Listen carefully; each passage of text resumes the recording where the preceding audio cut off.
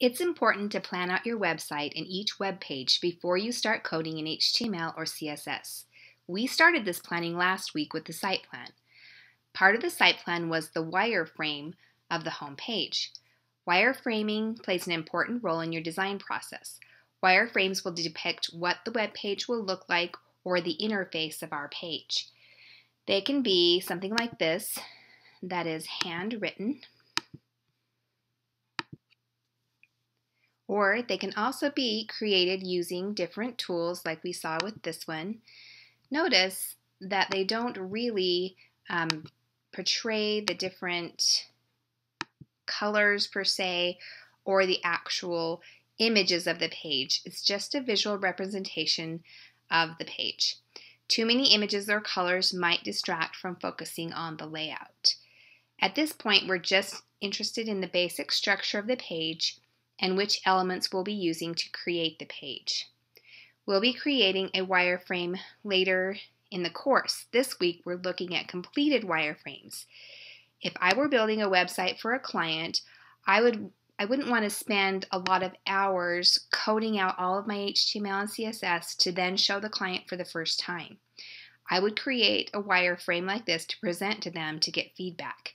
At this point, if they wanted changes, that would be simpler to change than if I had coded it all. So not only is wireframing a good design practice, it saves a lot of time in the long run with your development process. With a wireframe showing the design of our page, we're ready to start converting that wireframe into HTML.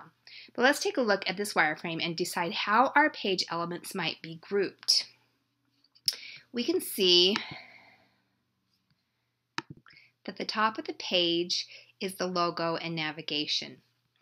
So I'm going to group this area. So this is the navigation and the logo area.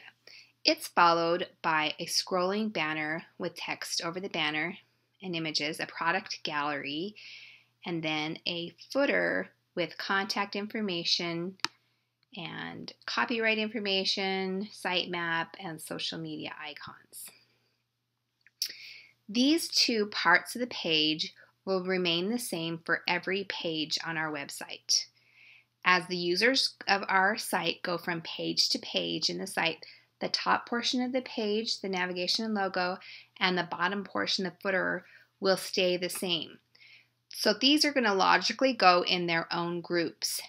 Everything else on the page between the navigation and footer will most likely change from page to page.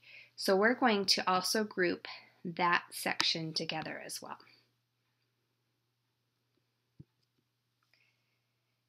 Okay, within that part, if we look at this wireframe, we can see a few more groupings.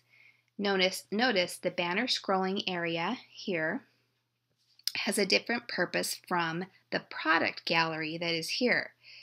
They not only have different functions, but they will also be designed or laid out differently as well. So I'm going to group those together as well.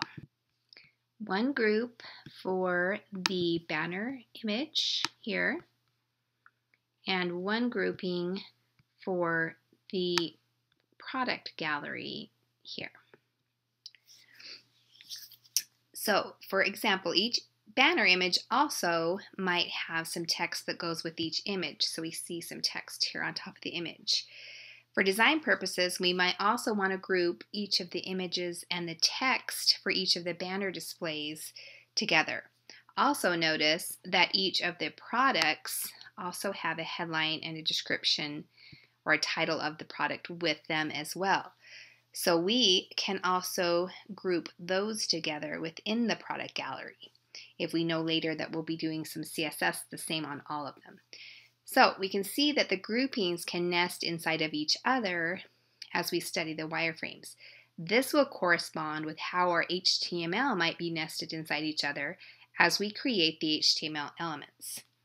Let's look at the wireframe for the home page of the rafting site. Again, let's look at some logical groupings here. Again, there's going to be a header that doesn't change from page to page, and there's going to be a footer that doesn't change from page to page. So we have two sections that will remain the same. Everything else between those two will be what does change from page to page, and we'll call that the main section. Within the main group, we have other groups. We also, again in this one, have a banner image here at the top.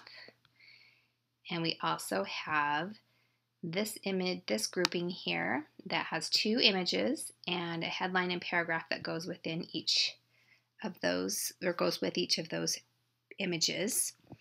And we also have a group with a title and a paragraph down in this area. Within this group, we will also see that maybe we might even be grouping maybe this headline and this paragraph together to make sure it ends up in the same place, depending on what we want to do with it. So you might have groups like this nested inside of other groups. You will see later in the HTML structure how elements and class attributes are going to be used to group them all properly.